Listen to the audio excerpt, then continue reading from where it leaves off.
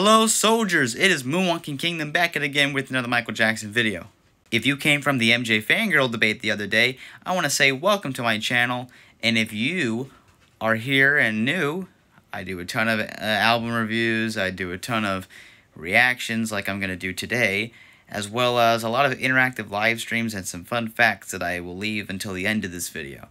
So, welcome aboard the Moonwalking Kingdom, guys.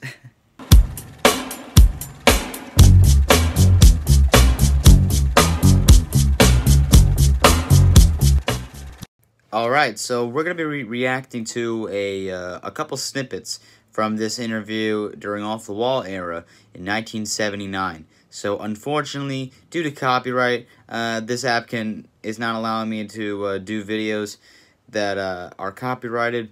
I need to find some other app for me to do reactions on so I can do these.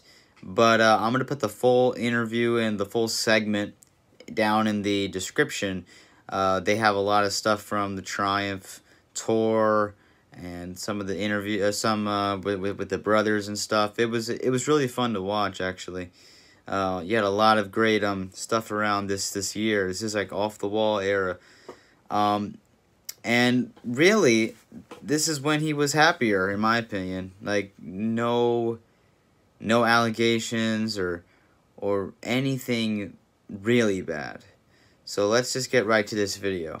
There are some people who feel that a person such as yourself, who's been on stage since the age of 5. Yeah, the Jackson 5. And yeah, he had to deal with his father and stuff, but just remember, guys, this is something very important. I know people say, oh, Joe Jackson was a monster and stuff, but you have to be very, very, very careful with that, because Joe Jackson was actually the person responsible for making the Jacksons who they were, and Michael being famous, you know, because if it wasn't for Joe, there would be no Michael Jackson or the Jackson 5. So this is something that a lot of people need to know, and this will be definitely covered in my documentary for sure. So very important. Just remember, it was a very different time period. And yeah, has grown up in a fantasy that your life is a fantasy.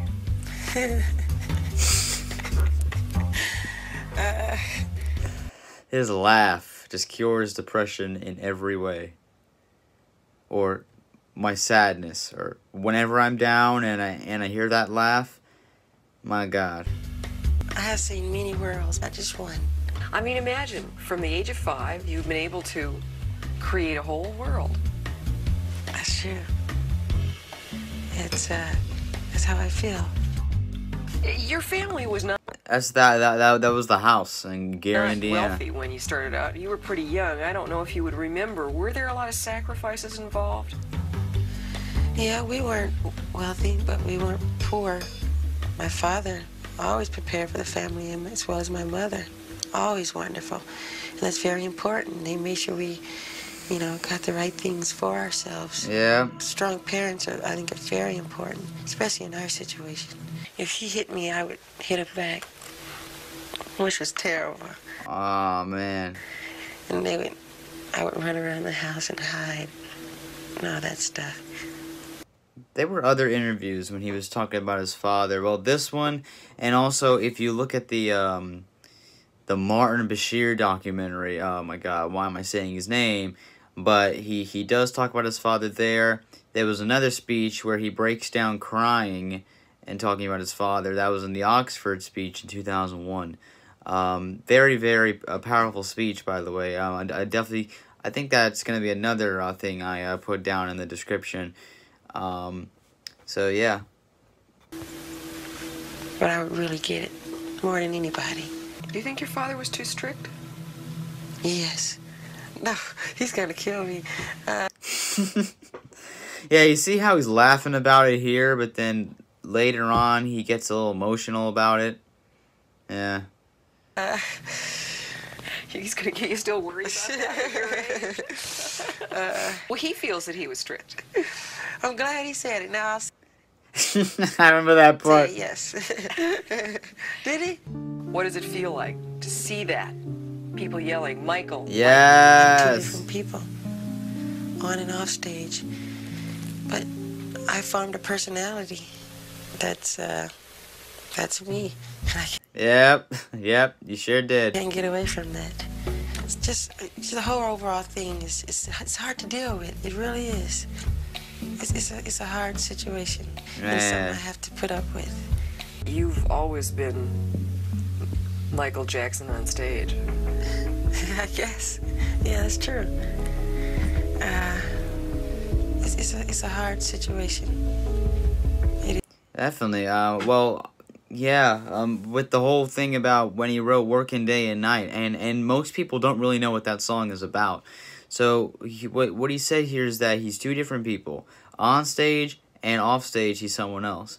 And the fact that he was working a lot during his life, with constant rehearsals and everything, really that's why he wrote "Working Day and Night," because when you're famous, you got a lot in your mind. You got a lot.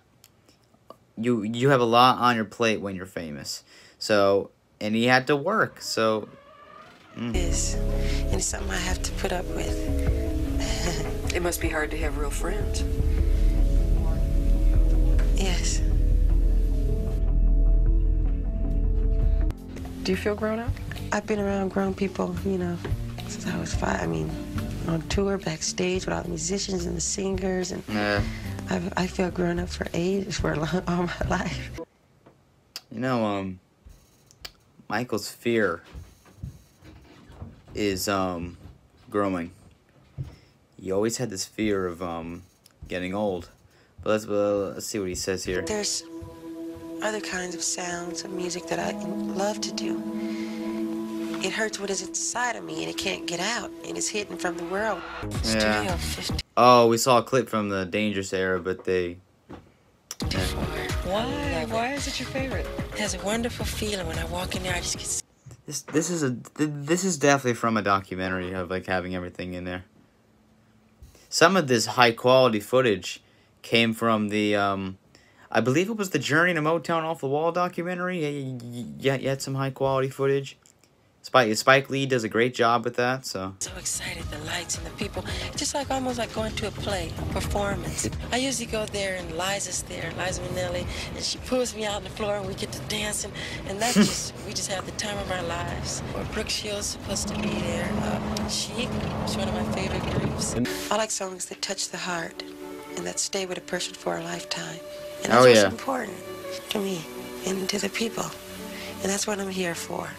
Yeah. And I get things done the way I want them to be done. Are you like you always have? willful? In what way? I mean, you have your own ideas of what you want to do, and you're going to do them?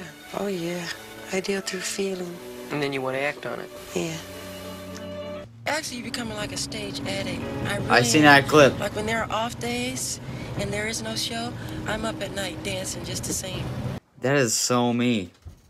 That is so me. Man, that's literally what I do every night. It's really strange. Guess I'm an addict. Yeah. I think a man is a person who achieves his goal and make all his dreams come true for himself and for the people.